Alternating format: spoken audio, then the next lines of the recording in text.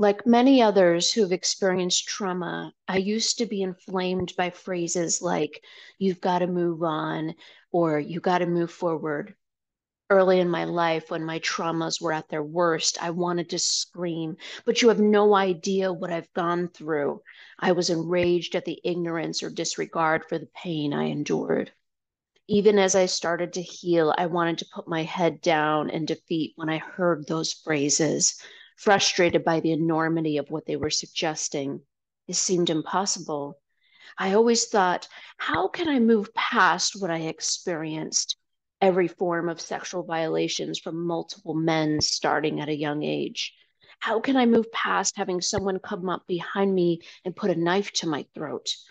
How can I move past finding the first man who made me feel I was deserving of love and respect dead? I just wish they would tell me how, but no one seemed to know. They would just spout the little bit of knowledge and understanding they had of trauma, which always culminated in some version of just get over it.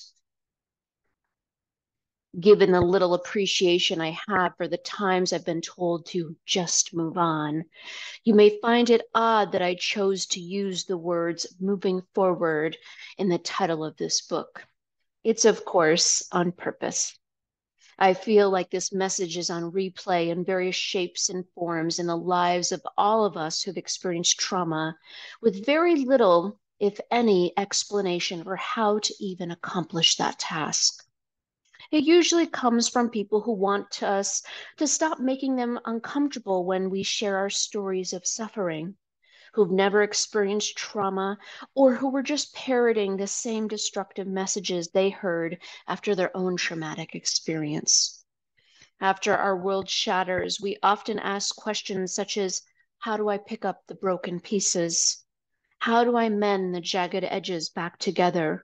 How do I move through the world after tragedy strikes, knowing my life will never be the same, even though I wish that wasn't true? This book is designed to answer these questions and many more.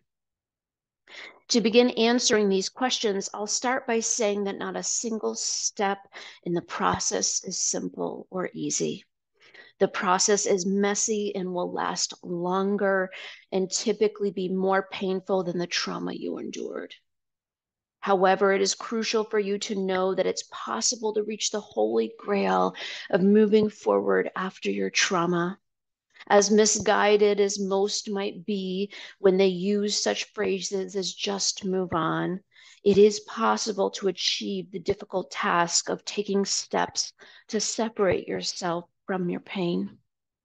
Once you begin taking those initial steps forward, you'll be able to start the process of envisioning a life for yourself that isn't based on the version of you that was marred by your trauma. For years, I felt like I was part of the walking dead. I thought my life had ended at the moment my traumas began, and that the remainder of my life would be spent struggling to survive. But that wasn't the case. Instead of just merely surviving after my traumas, I thrived. Something that I previously thought was impossible became my new reality. Now I'm dedicating my life to help others reclaim their lives after trauma. And so that was a reading from the very beginning of my new book, Moving Forward, Life After Trauma.